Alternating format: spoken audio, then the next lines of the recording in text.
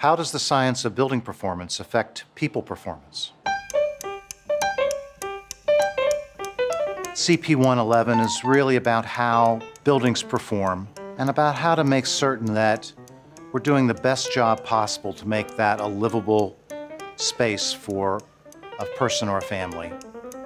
When we build tight, dry environments, we ensure good air quality and reduced health risks. When we install the right-sized heating and cooling systems, we give residents the right environment to grow. When we build with good materials, we help residents conserve energy and money.